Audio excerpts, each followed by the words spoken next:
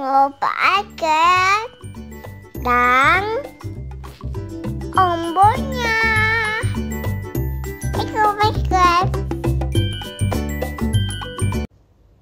Assalamualaikum Mam. Sebelum brokolinya dimasak, kita cuci dulu dan direndam dengan air panas, ditambahkan garam.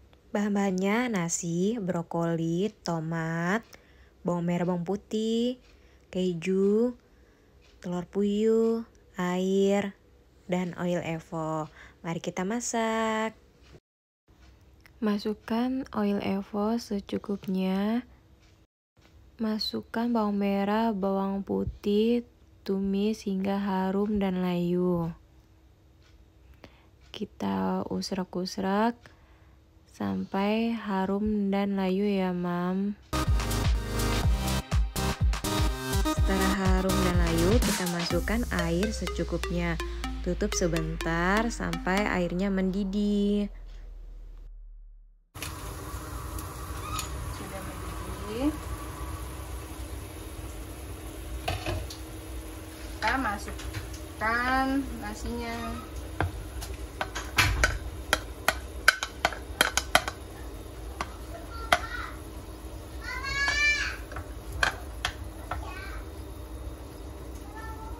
Penyet-penyet.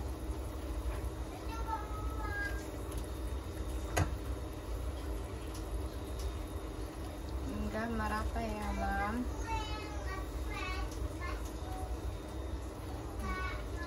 Kita tunggu sampai melunak. Kita tutup lagi. Kan telurnya.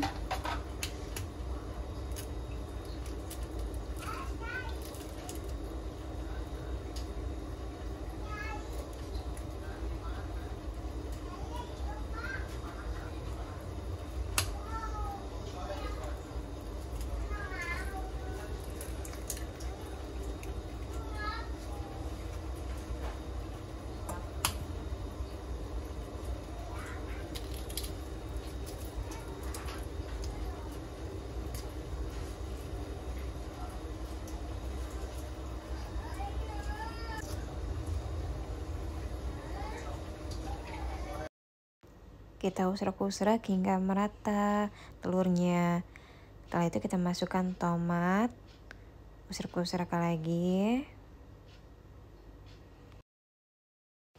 Kita kasih sejumput garam agar ada rasanya ya Mam, biar tidak hambar.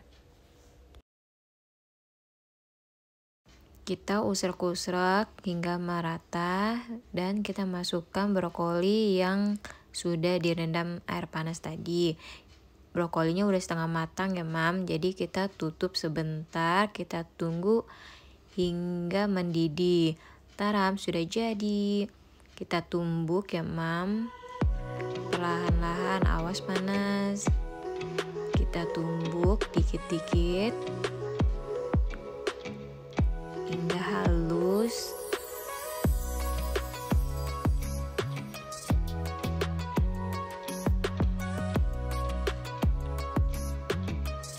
Ini buburnya aku buat untuk 3 kali makan ya Mam.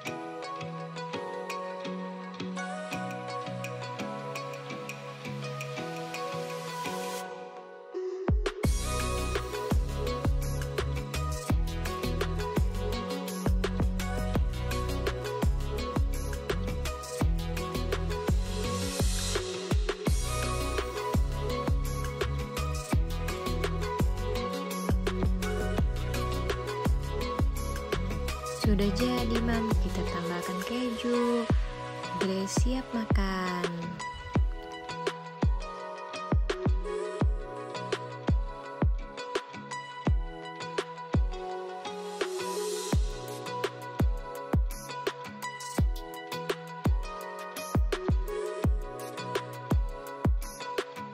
Alhamdulillah, gerai lahap makannya. Terima kasih ya Mam udah nonton video kami.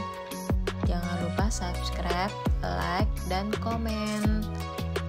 Nanti kita ketemu lagi di video berikutnya. Bye bye mama cantik. Assalamualaikum warahmatullahi wabarakatuh.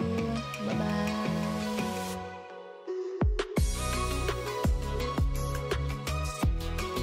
Makasih udah mendengar. Bye-bye.